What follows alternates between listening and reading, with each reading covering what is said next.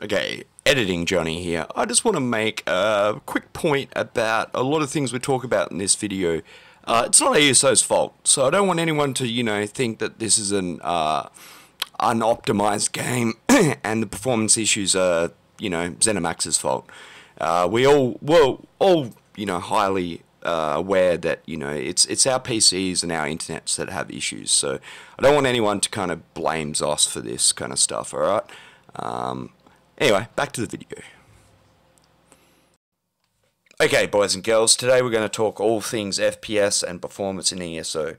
Now, this is basically the ultimate guide. As far as I know, I've done everything. I've looked at every video and article and kind of put everything together and everything that's worked for me. There's a lot of stuff that I've tried and hasn't really done much. So this is all the stuff that I've done to improve my FPS and, more importantly, improve my lag and latency. So before you click off and think you've seen this stuff from Outcast or whatever, there's a lot of stuff in here that he didn't cover in his video. Some of it is going to be similar to other things you've seen, but as I said, this is kind of an ultimate guide of everything. So first of all, a few things that you probably have seen. If you right click and go to NVIDIA control panel, open it up, and power management mode, prefer maximum performance.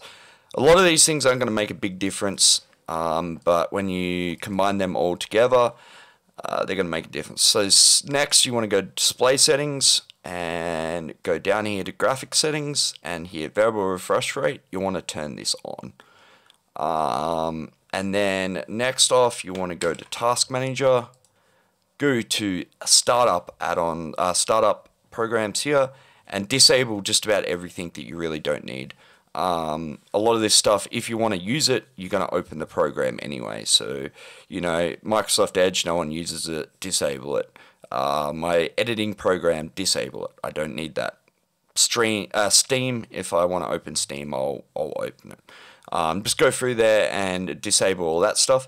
Something else too is hyperthreading.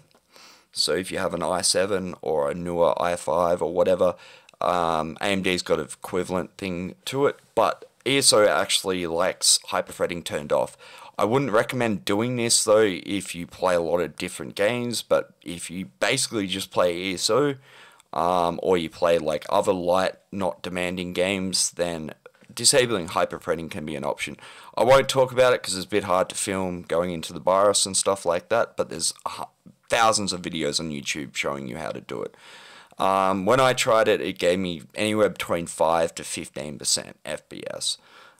So not a big difference, but if you are trying to, grab every little bit you can, it's something to try, and you can always go turn hyperthreading back on if it doesn't work out for you. So now we're going to get into some more ESO specific things. So what you're going to want to do is go to Documents, go to Elder Scrolls, and then go to Live. Now, there's a few things in here. Shader cache is something that you want to kind of delete on a regular basis. It can get quite large, and this can cause issues. So deleting this every now and then, like mine's about 14,000 kilobytes, so 14 megabytes is about what it is normally. But anyway, so user settings. Alright, so there's a lot in here that we need to change.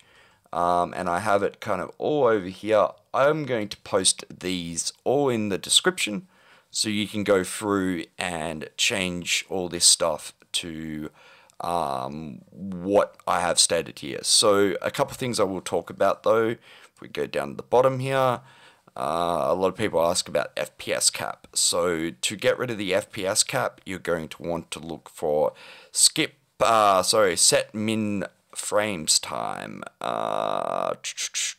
Let's just find that real quick. I thought I'd already scrolled down. SET Min. Anyway, while we're here, CachedRLREnabled, set that to 1. That will get rid of the startup video for you. And then we should be just here somewhere. There we are. SET MinFrameTimes. I will have both the numbers in the description. This is for 1440p, 144 hertz, p or hertz, either way you look at it. And then I'll have the numbers to change this if you just want to go balls out and go 300 FPS cap. But yeah, I'll have these in the description so you can kind of go through and change it. A lot of this stuff was on, or half of this stuff was on Outcast website, and some of the values are different, and there's a lot that I've added in there that I've changed also. Talking about that, if you guys want to see a video on how to kind of do the opposite of this and make the game just look as good as it possibly can without caring about FPS, obviously, then leave a comment in the description and I might make a video on about how to murder your FPS but make the game look really good. So we'll move on to what I've done latency wise. Now I will open up here in a second and I will show you in game the settings that I have in game as well. So let's just do that real quick. It's me again. Something I did forget to mention in this video, repairing the game files in the launcher can also help a lot with issues and stuff, and it's something that I'd recommend doing every, few days and stuff like that. So something else to keep in mind. Alright.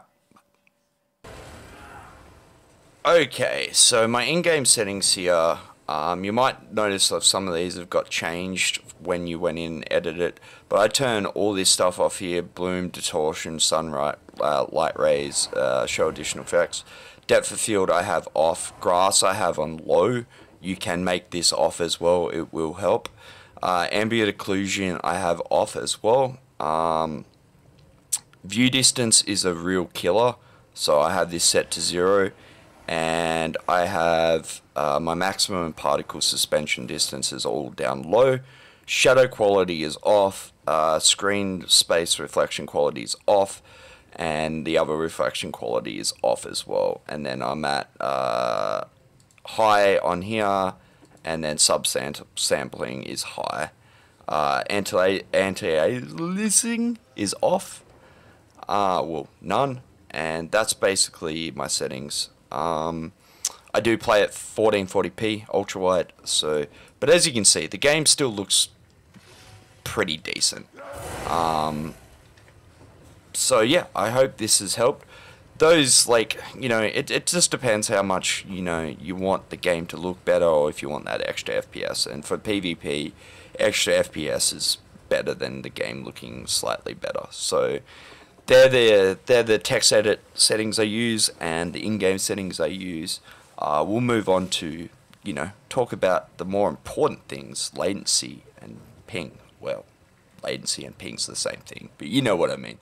Alright guys, real quick guys, I know I said I'd leave a lot of this stuff in the description, but YouTube's being really funny about having brackets and stuff in the description, and without having to go through and change everything that I've already typed out and wrote, I'm just going to put it in a text channel in our Discord, so the Discord link will be in the description. Sorry about that guys, but not much I can do. Okay, let's talk about latency, and this is something I changed today, and it made a huge difference on my consistency with my ping. I went from my ping fluctuating between through XLag from 180 to 220, 230, 240, and I was getting lag spikes all the time. It was a graph that just went like this. After I made these changes today, my ping was flat as fuck. The line was so smooth. I showed it on stream, and yeah, it was a massive difference. So I'm going to talk you guys through this. The first thing you're going to want to do is go down to the search bar down here and type in Register Editor.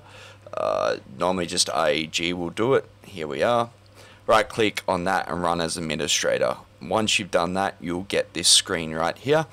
I'll have the pathing for where you need to go linked in the description as well. So if you struggle to find where I'm going, you can go down there and find exactly where we're going and stuff like that. So the first thing you want to do is go to local machine and go to software. And then you're going to want to scroll down to Microsoft, which is here. You can already see these are open because I've been through here and done this. And then you're going to want to find Windows NT. Windows NT. Where are we? Here it is right here. And you're going to want to open that up and go to current version. Now, in here you are going to have, hang on, let me just go, hang on, so CurrentVersion, and then you're going to want to open that up as well, sorry, and find Multimedia.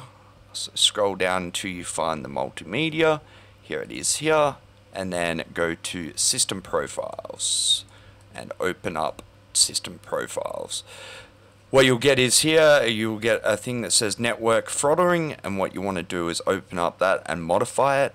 What you want to put in here is 8 Fs. I'll have this all written in the description, but 8 Fs, make sure it's hexadecimal, and click OK. Once you've done that, you want to get out of all of this, go back, and you're going to want to go, I'm just trying to follow my notes as we go here, guys, because I obviously do not know this stuff off the top of my head. So you're going to want to go to System next.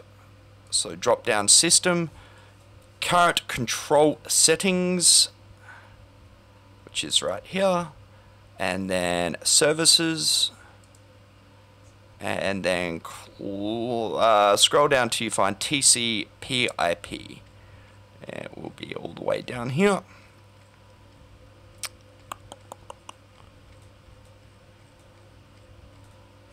I just seen it. Where are we? There we are. TCP/IP. Click on that one. Go to Parameters, and then Interfaces, and you'll have 3 folders here. The one that you want to open is the smallest one, the one with the least amount of things in it. So that one's got 1 in it, the top one's got 5 or 6, the bottom one has got a heap of stuff in here. So once you're in here, you won't have this TCP pack frequencies and this TCP no delay. Those two won't be there, so what you'll need to do is add them. Doing that requires you to click right click, new, and you want to go to DWORD 32-bit value. Once you do that, you'll get a new thing. You need to rename one TCP pack, TC pack frequency, exactly how it's written in the description, guys. Very important that you write the exact thing that's wrote in the description. But it's TCP, all capitals, ACK, and then capital F and frequency. But I'll have this all in the description so you guys can just basically copy and paste it. And then you want to make a second one and write TCP no delay. And once you have those two in here, I'll just delete the one I made. You want to go to modify and set it to 1. And the same for the other one. Modify, set to 1. Alright, let's back out of this. And then the next thing we're going to want to do is, once I minimize these bad boys, is we want to go to local machine again and go to software, and you want to go down to you find, hang on, software. So you want to go software, Microsoft, software, and then we want to find our Microsoft tab. Where are you? Why do they always seem to hide on me? There we are, Microsoft. Now, you may not have this folder in here, so what you'll need to do is go to the Microsoft tab and just right click new, key, and then you want to type this in exactly as we have it in the description, MSMQ, capital letters, and add that. Once you've done that, you want to go down to the MSMQ folder that you just created, and you'll want to add in a new DWORD 30-bit value, and then set it to 1 like we did just earlier. And then if you don't have this as well, you'll need to click on MSMQ and create new key and put in parameters. Once you've done that, you'll want to click on the parameters folder and add in new 30-bit DWORD 32-bit value and add in TCP no delay, set it to 1 like we did before as well. And And that's it, guys. That's all you need to do. As I said, I'll leave this all in the description, what you need to write and the pathing for it, so you can follow it a lot easier than what I just did. I also will have a video to the tutorial I watched to teach me to do this. So between those two assets, you should be able to get this done pretty easily. And this made a big difference today. I'm not saying it's going to work for everyone because I don't want to make that promise, but it definitely made a big difference for me. Okay guys, exit lag is a GPN, bit like a VPN, but designed more around game connections.